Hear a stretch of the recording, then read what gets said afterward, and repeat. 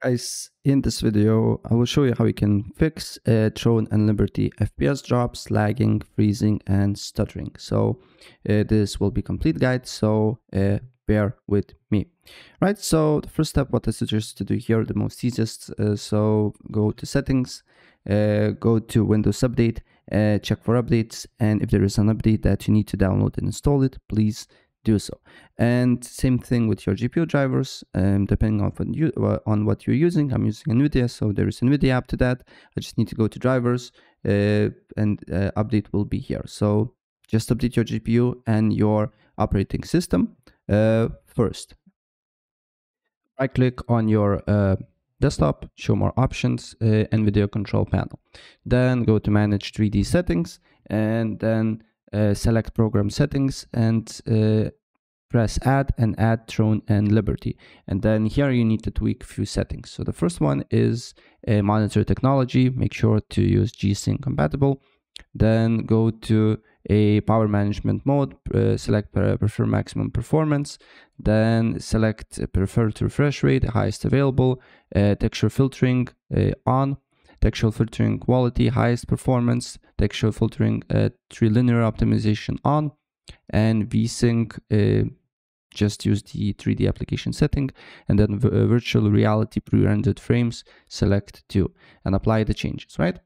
And after that, what you need to do here next is to go to Steam, then press on the Steam icon, go to settings, and once you open up the settings, go to downloads, and then here clear download cache. And after that, Steam should close, and then you need to relog into your account. Then the next step, write run. Then you need to write %local app data %, hit OK, and then on this window, you should find TL, and then delete the TL folder. Don't worry, it's just the Throne and Liberty cache files, and the game will be not affected. If you can't delete the file, that's why probably your game is running, so just close the game and then try to delete it, right? Then go to settings, search settings, then here write storage settings, then look for temporary files, and then here you just need to clear all the temporary files here. Remove files, and then wait until it's done. And the next step, what you need to do here, you need to open up Steam. Then you need to go to Throne and Liberty, properties, install files, browse. Here you need to look for TL. And then you need to go to binaries, Win64, and then TL.exe. So you should find this little search icon on the top. Just click on the blank space and copy the path, right? Then you need to go to graphic settings. Then on graphic settings, you need to go to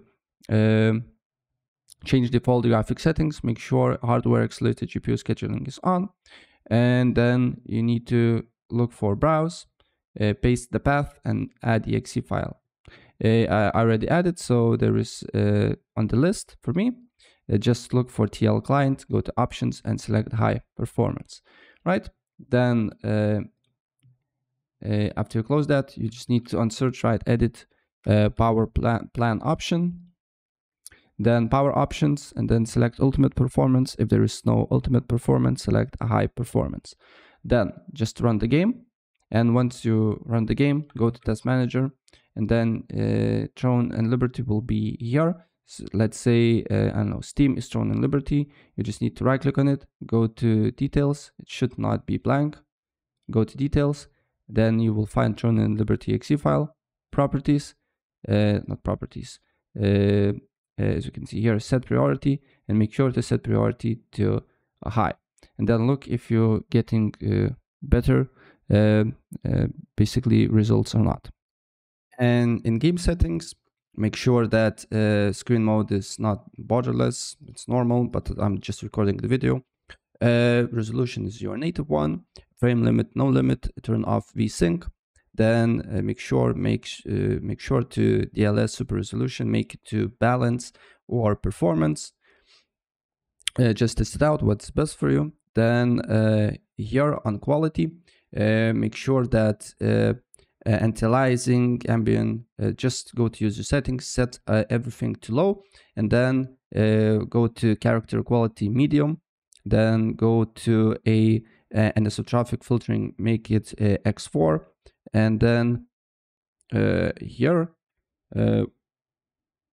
make sure that shader preloading in terrain quality is medium and everything here is low.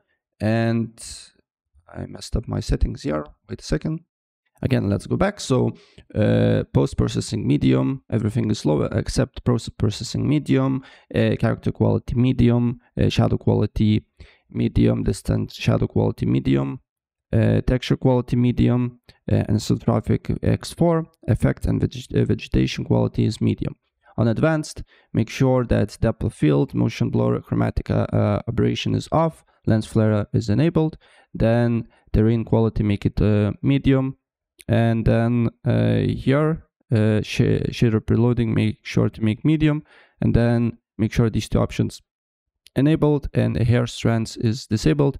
If for some reason game is not running with the DX12, make it just disable this option here, right? And that's basically it. So if I help you out, please press like button and subscribe for more. Take care.